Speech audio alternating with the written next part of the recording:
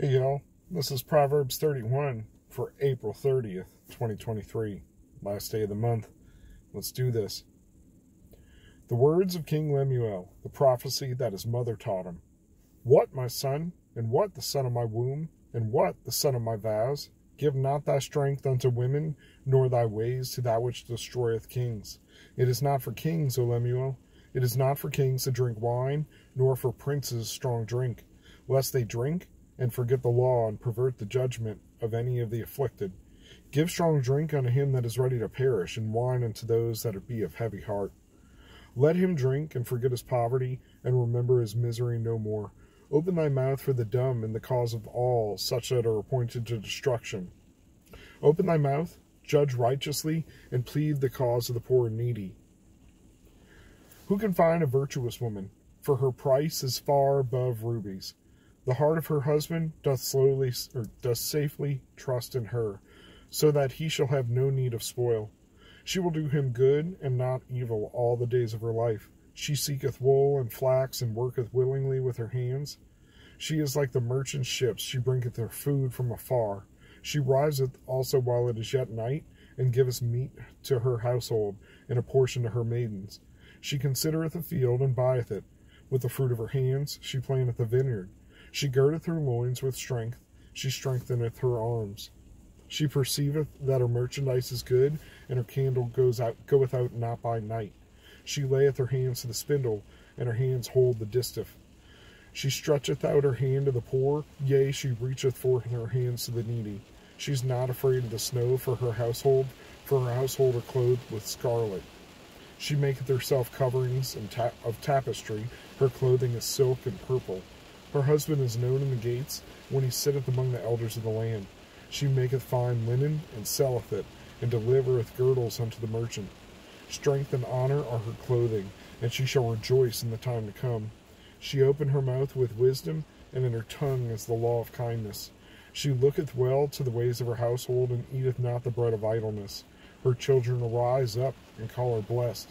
Her husband also, he praiseth her. Many daughters have done virtuously, but thou excellest them all.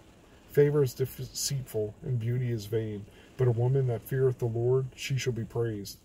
Give her the fruit of her hands, and let her own works praise her in the gates. Say it every month. Boss babe. So, well, I'm reading up. Proverbs 31, man. Listen to a mom telling a son what's up, and it includes, like, hey, this is what a woman should look like. This is how a woman should operate. This is how a woman should treat you.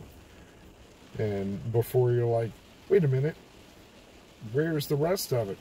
How you're supposed to treat her? Well, that's part of this, plus all the other Proverbs we've read for this. But, like, don't give your strength to strange women, and don't have strong drinks, and don't drink wine. Basically, like, be a sober-minded person so that you can do righteously and take care of your responsibilities. I gotta work on these M's. I feel like I went backwards on it, for certain. Many examples of how the woman is working in and out of the house, which, I mean, I literally just listened to Pastor Mike Winger talk about, is it biblical for a guy to be a stay-at-home dad or to let the woman work? So I was glad to receive that in the end, like, no, it's not biblical just for a man to work and a woman to stay at home. We should be applying wisdom in all these different situations. So I do feel like it's the natural order for a man to work. In my situation, we stopped for homeschool, or I stopped, and for a couple other reasons with my career. But my wife makes more money, so what are you going to do? Just me work a career that I had some issues with to spend it all sending the kids to daycare? No, I'd just rather be home with them and us do our thing. And they're finally seeing, like, the oldest is really seeing the benefits of homeschool, and he's comparing it to kind of his friend's school experience. So hopefully we'll keep growing in wisdom and knowledge and the fear of God. And yeah, I digress, but I was speaking about the woman working in and outside of the house. And I mean, here's an example in the Old Testament of both, doing things inside and inside out. And then on the New Testament, Priscilla and Aquila working together, making nets, probably right outside their home. So, situations change. I'm looking forward to a change. Someone in my house church is looking forward to starting school for boys, a 7th through 12th grade. So if you read, or if you read this, if you listen to this, pray for it. Pray for it, because I think he's got the right vision, and he wants to have, a 7 through 12 school to, let's just say, to be different from the current school system is running things. So I think that's noble, and I'd like to support him. I tried to park in a spot for the sun, as I said that I would. So I'm now in a park. I need to get home because I hear it's chaos there. So I need to get dinner done and everybody bathed and in bed. But sunshine that way, rain that way, it just kind of expanded and got me. I'm on the edge. So if that's what you hear, hope it's not making me hard to hear with the active noise canceling. Still can't figure out. I think that's part of my stutter too, is not hearing. I'm hearing myself, but maybe it's just I get tired or frustrated and I start doing it. Well, with that wraps up the King James Version. I've really enjoyed the King James Version.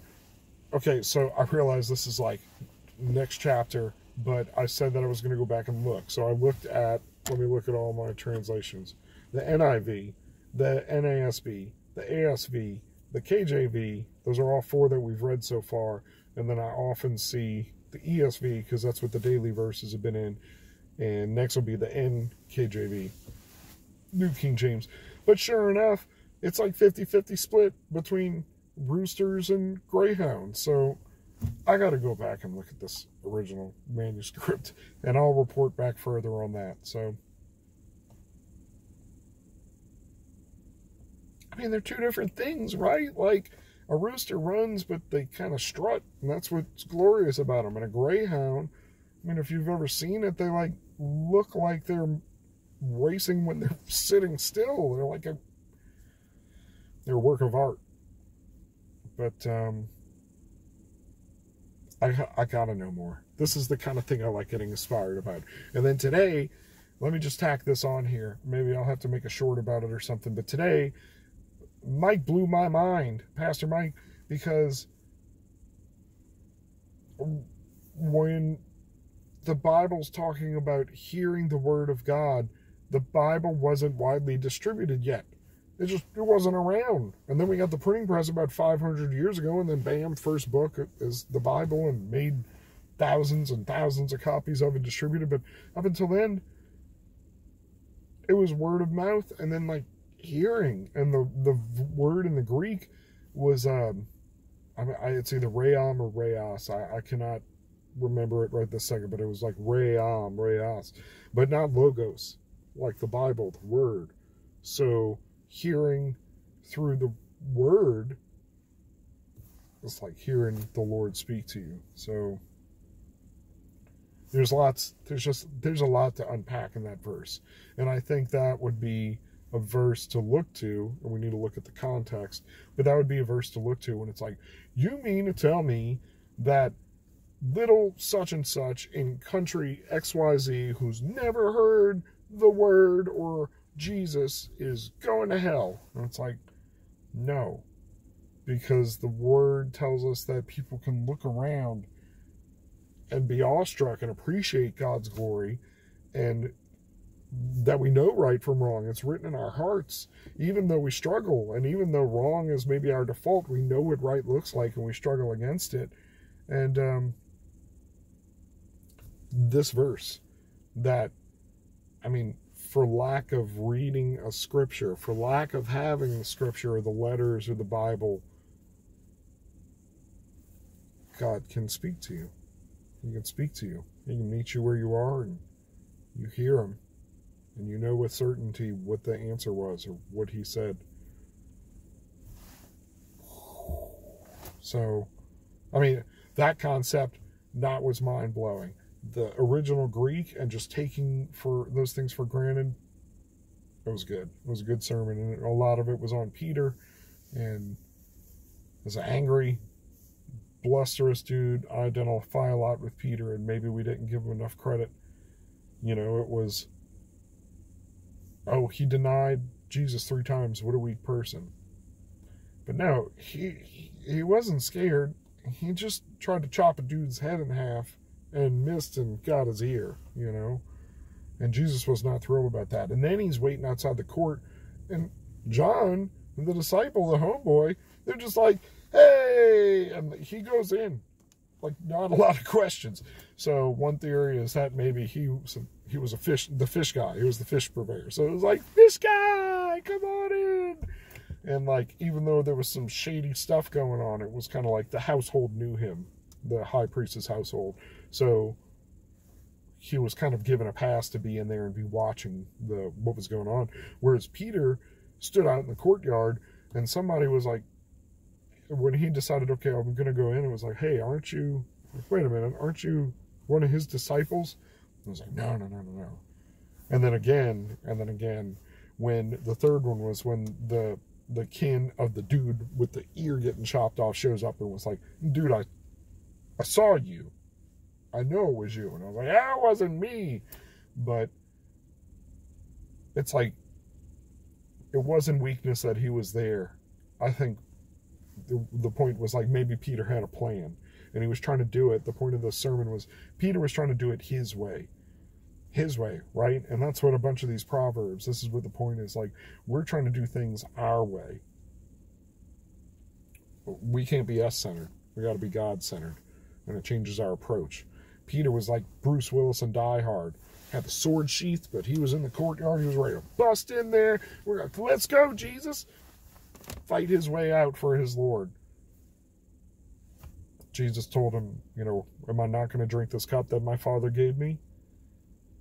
Basically, like, he told him multiple times that week, like, Peter, you're missing the point. So, after that happened, you know, they saw each other, and Peter realized what he had done. And there's an example later in Scripture where Peter raises a kid from the dead, and he does it in the same way that Jesus did. But it didn't sound like he had a plan going in. He got everybody out and he started praying, and he told her, you know, get up. Because that's what he had seen his master do, and that's what his master told us to do. So he didn't go in with his plan. He just went with God's plan. He showed up and prayed for her. And when God spoke to him, he said the words aloud, and that little girl got up.